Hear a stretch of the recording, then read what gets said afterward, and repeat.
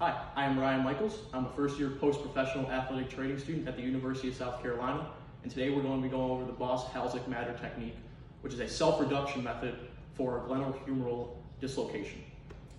So first thing you're going to do is you're going to have your patient lying supine on a table or ground. You're going to bring the knee on the same side of your dislocation up to 90 degrees.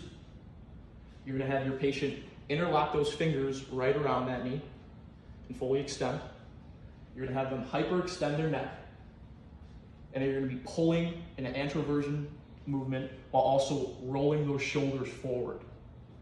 And by doing this, you're going to provide an anteroversion of the scapula, which will relocate that glenohumeral joint. This technique should always be under the guidance of a physician or an athletic trainer who is also given physician's permission.